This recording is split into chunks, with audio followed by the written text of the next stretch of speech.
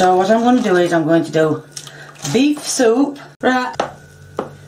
British cuisine, the only discipline of cooking on this planet where you can get away with boiling ground beef in water. Think I'm joking? Sure wish I was. Now we've all come to love Kay's cooking on this channel, but not all of us have come to love Kay's cooking on this channel. See what I did there? If you don't know what the channel Kay's cooking is, then you probably are very confused right now, but all you need to know is that there is a YouTube channel called Kay's Cooking. There, you're up to speed. And Kay's Cooking presents only the finest British meals like the one we're going to be watching today, beef alphabet pasta soup my way. Now, whenever Kay goes around throwing the words my way in her titles, I always get slightly worried because my way roughly translates to I'm going to take about 15% of the ingredients from the original dish and make something completely different. And I think this video might be one of the best examples of that we've ever had. Whatever you're thinking Kay might be cooking today, just simplify it by like tenfold and then do it again. And then you might be sort of in the correct area. You'll see what I mean. Let's begin. Please subscribe. People, and I'm back cooking again. And today I'm doing a twist of different soups. There it is. There's the problem. Makes much more sense now. It seems Kay twisted in the wrong direction. I'm going to show you. Oh, viciously now. What I'm going to do. And if you want to know what the twist is, I am supposed to be doing beef soup and alphabet soup. And there is no way, I know you'd like me to, but there is no way I am going to sit up all night cutting alphabet letters out. What? Is somebody pranking me right now? Is alphabet soup like a real thing over in Britain? Is that something a family sits down and makes? I'm gonna completely ignore Kay's implication that you would have to cut all the pasta yourself because I looked it up and they just sell it. I thought alphabet soup only came in like Chef Boyardee cans. In my entire life, I have never heard of a single person making alphabet soup that wasn't from a can. My life has completely changed. In pasta. So what I'm going to do is I'm going to do beef soup, like I've been asked, and I'm also going to do an alphabet soup together. What? I am so confused now. What do you mean you're gonna do an alphabet soup? I thought the reason you're not doing a beef alphabet soup is because you don't want to cut out the letters? So what makes an alphabet soup different? I'm assuming it's the same pasta. I'm so lost. Right, so that's all submerged in water. Now I'm going to start on the pasta. Yep, you saw it here first, folks. That is beef soup, which actually means beef boiled in water. No salt, no pepper, no nothing. Just beef water. Just the way Mama used to make.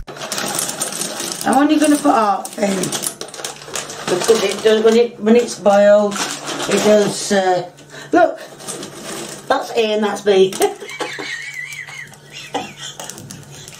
Now I'm going to put... Well, I really wish I could have heard that joke because apparently it was a really good one. Did anybody at all catch what she just said? Please, I'm dying to know. Some water in it. And I'm going to put them on to boil. Yeah, that's the right one. Which one? No, that's the right one. Never know which ring it is. So them two,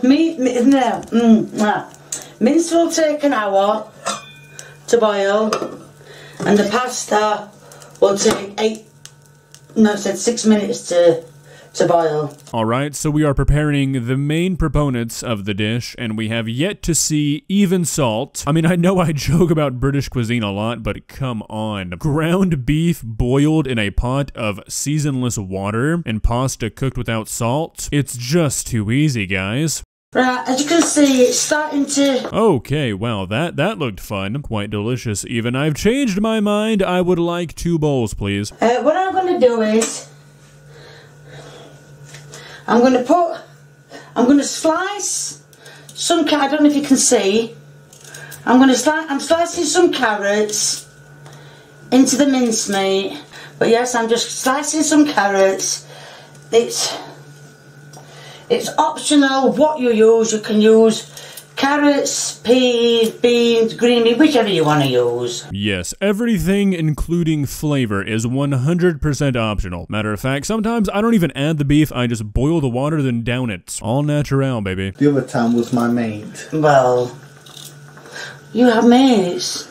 Oh, bless you, love. Oh my god, somebody get the fire extinguisher. Lee just got burnt to death. That was not even like a joke. That was like a genuinely sincere reaction from his mother. Oh, you have a friend? News to me. Now I'm going to put some gravy granules in. I don't know how many. I'm just going to put quite a few in. You can use any gravy granules.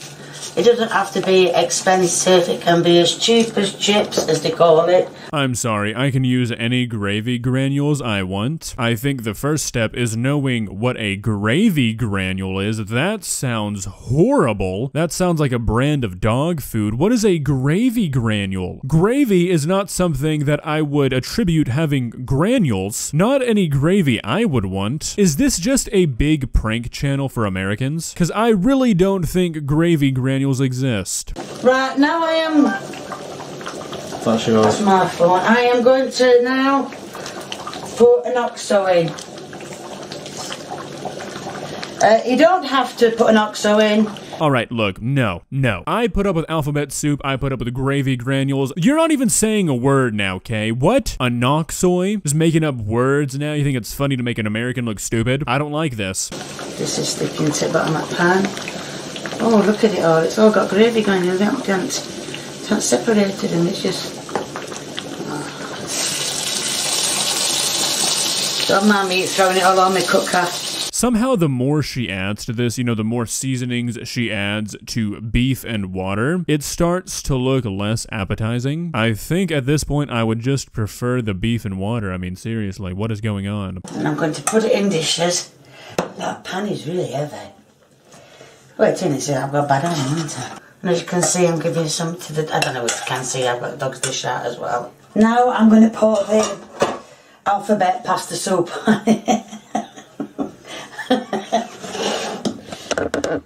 Alphabet pasta beef. No, it's as the beef soup, isn't it? Mm-hmm. I'm really confused as to how this even kind of classifies as alphabet soup. I mean, from her explanation and from my Googling, it seems like alphabet soup is just a soup with pasta that's shaped like letters. She made it very clear that she wasn't intending on making alphabet soup because she didn't want to make the letters, so why is she calling this alphabet soup? Is there like a certain ingredient that makes alphabet soup, like specifically alphabet soup, or is it just the letters? Because if it's just the letters, I don't get this. This is the end product of alphabet soup, pasta soup, and beef soup. And my son's going to do his famous taste test. I'm not picking it up because it is where it's hot. But it's just come out in the pan. Yeah, so I'm just gonna. It's yeah. I can't explain it, but it's nice. It's just nice. Oh, I thought you were going to say it's garbage. No, it's nice. It is really nice. Thumbs up. You know, I would argue this because, once again, this is unseasoned boiled beef pasta, but I don't know what gravy granules are, and I still don't even think that anoxoy or anoxin, whatever she said, is even a real word. So I don't know. This might have turned delicious from those two ingredients. I really don't have a leg to stand on. Well, what do you guys think? Would you eat this beef alphabet pasta? Personally, I might do it just to find out whatever she put into this. Seriously, if you know what she's saying, please tell me, because I genuinely have no idea. I've googled like 10 variations of what I think I'm hearing and nothing's coming up, so I am very curious. If you enjoyed this video, please leave a like and walk on over to that subscribe button and touch it. It's free. It won't cost you anything. But for now, that's all I have for you today. Bye.